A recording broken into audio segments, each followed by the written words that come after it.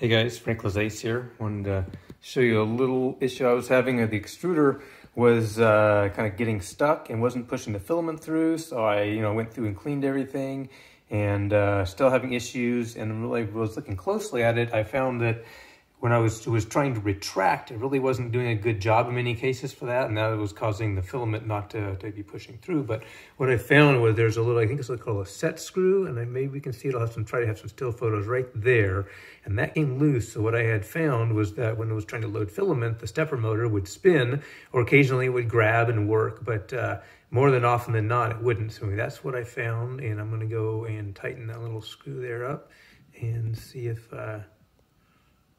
it's hard to see in there, even with all the light. There we go. And then I tighten that little guy up, which is going to make that gear turn, and that should help drive the extruder more. So hopefully it helps if you've been having this problem too.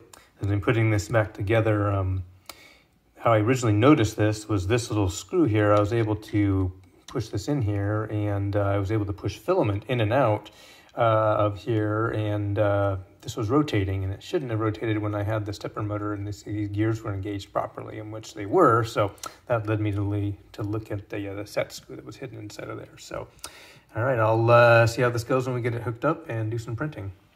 Okay, so I'm going to try putting some filament in for the first time since I tightened that idler screw, and see how it goes. Hopefully it's going to ask me to load some filament in. Yes. Okay, it's going to have to heat up, but I'm going to put some PLA in. Well, that's nice. We're already up next to the top there, so got that funny sound. And I'm going to pause it here for just a second until it heats up. Okay, it's heated up now, so I'm going to hit the continue. I'm actually going to push the filament up through there, make sure it's getting all the way up into the extruder there. Okay, I can feel it touching there. I'm going to hit the continue button, and I'll press or push the filament in just a little bit. All right, and I can feel it grabbing. Point it in there, and there it is coming through. And hit the other side. Excellent. That sounds better than it has sounded in a long time, I got to tell you.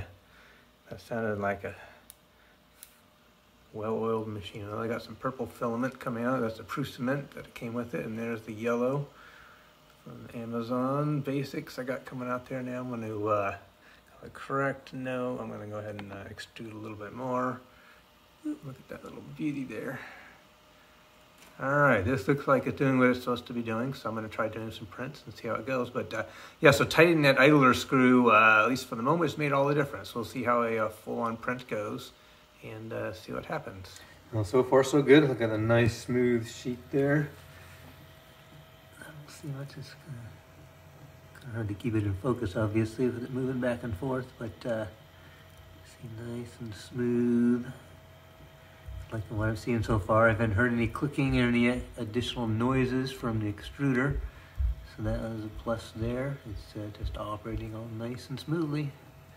So I'm going to take a look at that sheet. I may have to adjust the first layer just a little bit to see if that changed anything, but yeah, things were looking much better.